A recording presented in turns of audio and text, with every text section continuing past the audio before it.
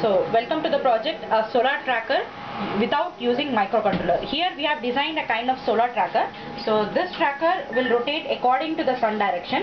So based on LDR sensors. Here this is the LDR sensor which is going to detect the sun direction. So based on the sun direction, automatically the tracker rotates based on this DC motor. To work this DC motor, here we are using a H-bridge like circuit to drive the motor according to the direction.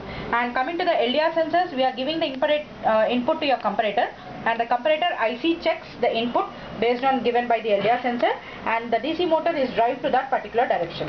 We check the output just as you on the kit. So when the LDR sensor detects the sunlight, so here we are showing through mobile phone, but in real time you can go directly with the sunlight.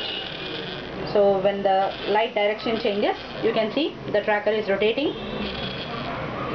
So it takes the input from the LDR sensor, and the comparator compares the circuit and gives the output to the driver of DC motor, and the DC motor will rotate.